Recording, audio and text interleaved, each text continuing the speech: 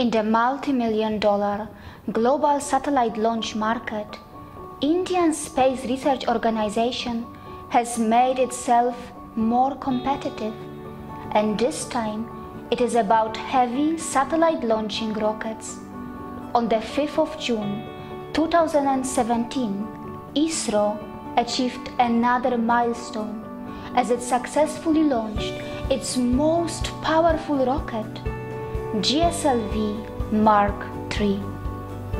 It is important to know that a PSLV can launch around 1000 kg satellite, a GSLV can launch around 2000 kg, and now with this GSLV Mk III, the weight limit has gone up to 4000 kg, and with some modular changes, this limit can be increased to even 6000 kg. Through this rocket, ISRO sent a heavy satellite of more than 3 tons, which is called GSAT-19.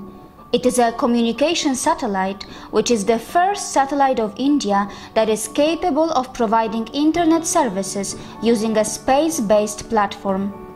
The reason why this is so important is because earlier, for launching a similar satellite, ISRO had to spend around $120 million as it had to rely on European Space Agency, and now it can do the same launch in its own country by spending only around $45 million. Not just that, ISRO can now offer its heavy satellite launching services to other countries too, which means more earnings. Well, that sounds really great, but there is something more. For the first time, ISRO has powered the GSAT-19 satellite with lithium-ion batteries, which are indigenously made. Now, we all know that India has to import oil to meet its energy needs, and the successful run of these batteries means that ISRO can share its expertise in lithium-ion batteries for a domestic commercial use, which means India can further develop its own technology to run battery-powered electric vehicles in the future. That can be a real game changer for India. Another point is that this launch has opened the way for ISRO to finally send humans in space, as this rocket is capable of carrying humans too.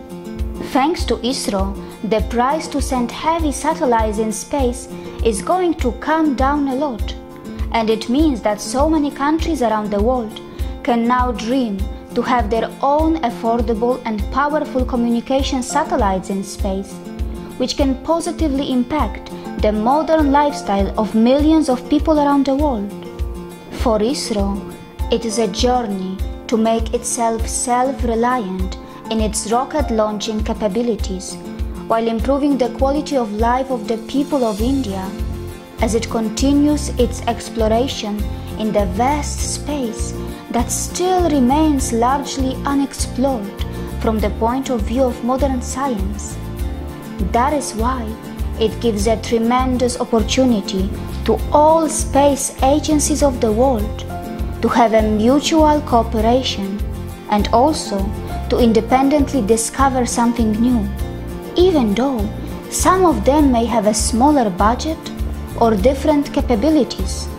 For ISRO, it is not just about success or failure, and it is also not about restrictions or boundaries.